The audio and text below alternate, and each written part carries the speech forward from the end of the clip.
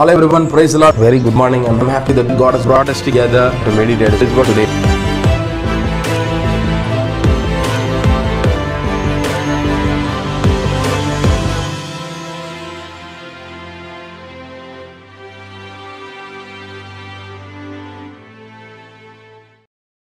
Hello everyone, praise the Lord. Very good morning. I'm happy that God has brought us together to meditate His word. May God speak to us even today as we meditate His wonderful word.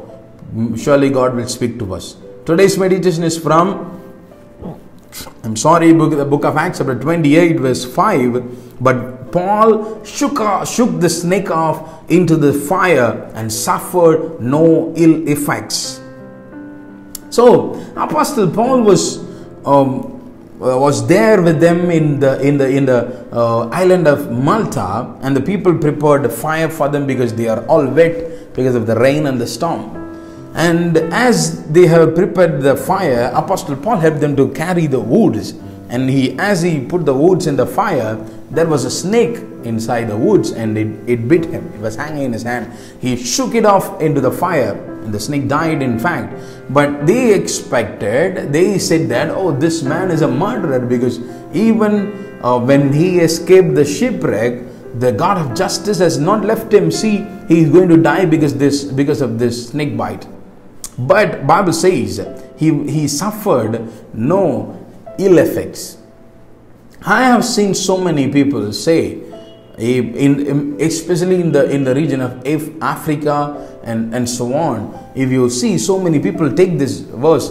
I have seen a few people in India, they take this verse and they make the snake bite them, because Bible says you will take the snakes and scorpions in your hand. So they take the snake and they make it bite, and they say that, oh, we are not going to die. Bible doesn't say that.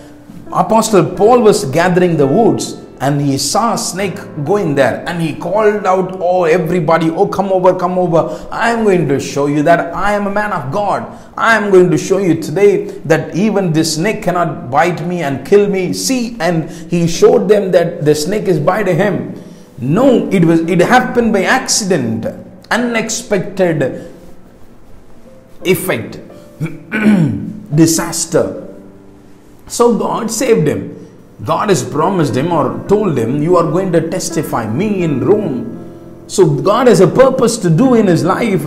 In the midst of this fulfillment, there is a problem that is coming on the way. So God saved him. My dear brothers and sisters, it doesn't mean that you and I can be saved whenever we are bitten by the snake. And also, we can be saved when we purposefully make a snake to bite us. It is a foolishness, I will say.